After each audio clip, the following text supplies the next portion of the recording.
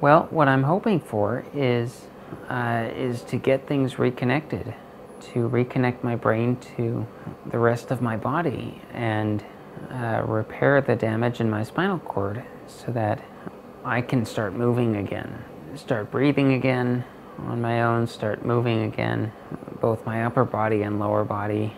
I want my life back. I want my independence back, and I think I've got a real shot at that happening.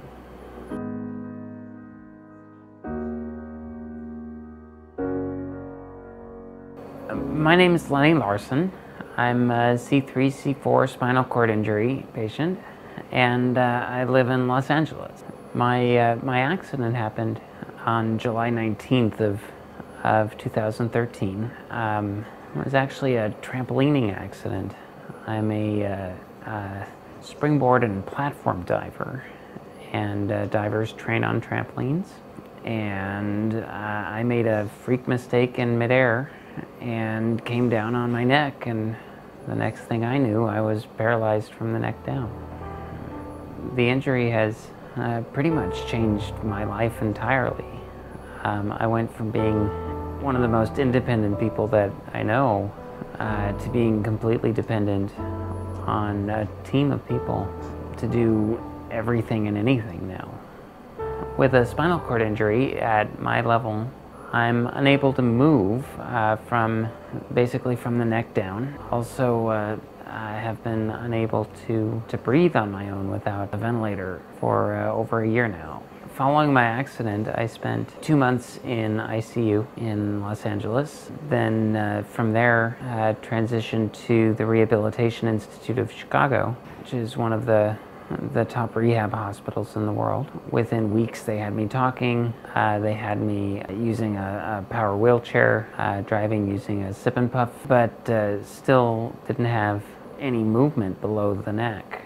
And it was time to start exploring other options, which led me to stem cell. It was time to try something dramatic. I'd been doing research on stem cells and various other non-traditional approaches to solving spinal cord injury. And for me, it looked like stem cells had the best chance of reconnecting what had been broken, putting me back together from the inside out. For me, one of the most devastating losses was the inability to breathe on my own without a ventilator. It's really challenging, very frustrating to be completely dependent on a hose hanging off of your throat to breathe constantly, 24 hours a day. So doctor after doctor basically told me I would never breathe again on my own, that there was really little to no chance of anything ever coming back. What we discovered here is that I'm actually able to move my diaphragm muscle again. Today we did 1 minute and 45 seconds off of the ventilator, which I didn't think would be possible, and I'm looking forward to that continuing to progress.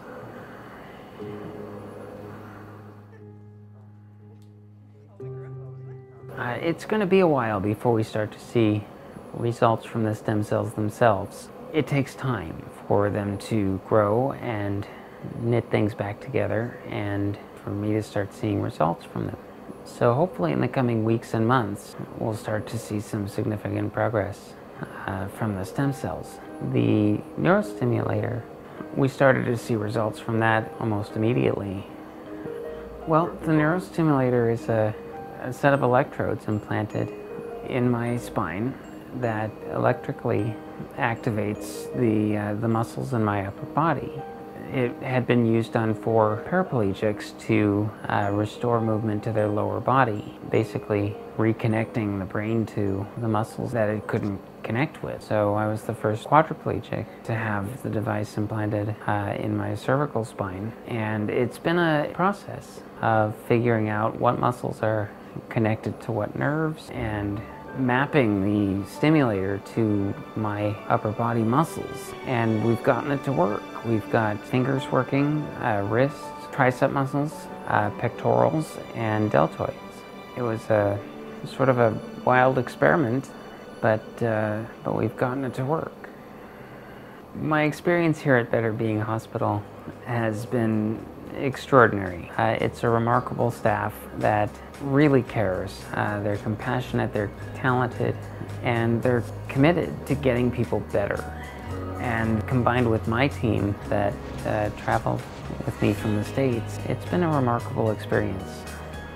Absolutely, I would recommend pursuing stem cells and unconventional treatments as an option for anyone in this condition. No one with a spinal cord injury wants to remain in the condition that we're in. All of us who have suffered spinal cord injuries, our hope is to get back to our lives, to walk again, to move again, to be independent again. And I think that stem cells are going to play a key part in that happening.